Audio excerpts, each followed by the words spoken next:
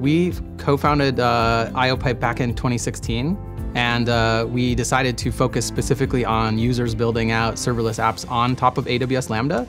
So naturally, all of IOPipe's customers are AWS users. So it made a lot of sense for us to go and make a partnership with AWS. Building up a relationship and the partnership with APN basically gave us empowerment to look more professional, be stronger, and really help get in with the larger enterprise customers that is typically hard to do as an early startup. We've recently done work with the Lambda team. As part of that partnership, we have close ties with the Lambda product team, and we've been able to make improvements into how we actually instrument your code. We basically build a set of tools that automatically instruments your serverless applications on AWS Lambda. You simply add our layer to your Lambda functions, and you'll automatically start seeing exactly which network calls are being made, how long those are taking, where functions may be timing out, how cold starts may be affecting your applications, and rolling that into our platform in real time so that you can get real-time alerting and quickly get down into the details and debug what issues may be happening for your serverless applications. So being able to jointly